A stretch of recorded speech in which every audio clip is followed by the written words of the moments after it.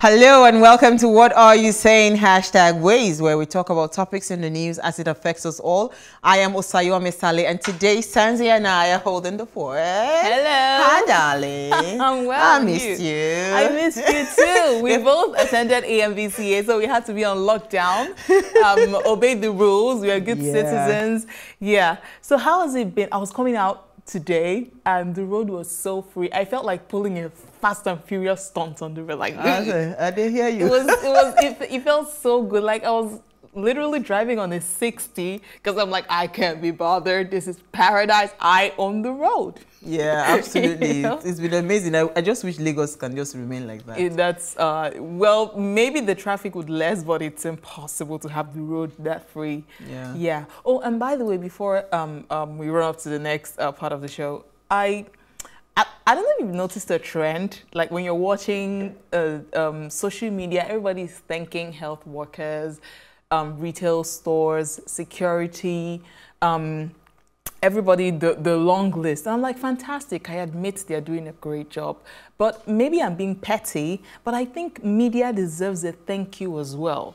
You may not like the news they're putting out there, but it doesn't change the fact that the conversations you're having, who gives you the statistics to run those conversations? That's media. A lot of them have risked their life going out, and we've had cases of some reporter in BBC that passed, and I think CBS also lost, you know, it was a very painful to the virus as well. So and people should know that, broadcasters also. People should know that working in the media, you don't have breaks. Exactly. You would have to come to work. So, I mean, you're at home, and people in media are keeping you entertained. Yeah, I think it's a good vibe. You came in very prepared to come and vent.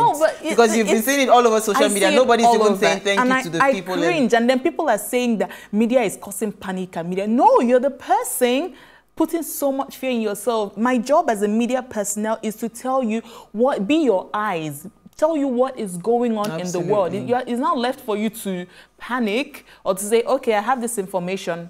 Right, fantastic, great job. So moving on, or what do I do better? Now I know. In the spirit of thanking, I want to thank my niece, my little niece, Christabel Zikwi. She made my hair. I'm telling you. You know, we had to do strategy because there's nowhere to go to the salon and all of that. And I told her, I promised to give her a shout out. All right, so that on a light note. So in the spirit of thanking, Crystal, thank you so much. Everybody loves my hair.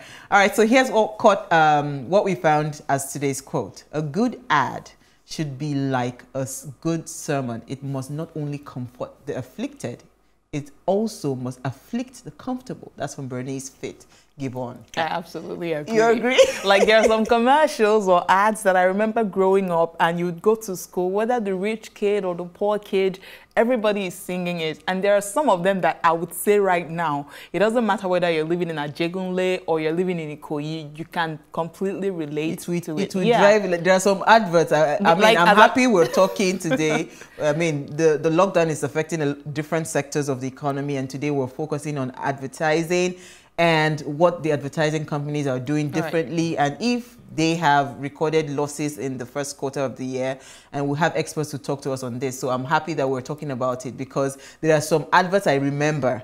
I mean, right inside my brain. And, you know, the other day we're having those, you know, those chocolate cubes. I don't want to mention brands because they've not paid us to do that. Yeah. That cube, you know, when we're growing up, this song is inside your head, you know. So there are some ads that truly torment you. All right, so we'll take a quick break. When we return, we'll see what we found in the news. Please stay with us. We'll be right back.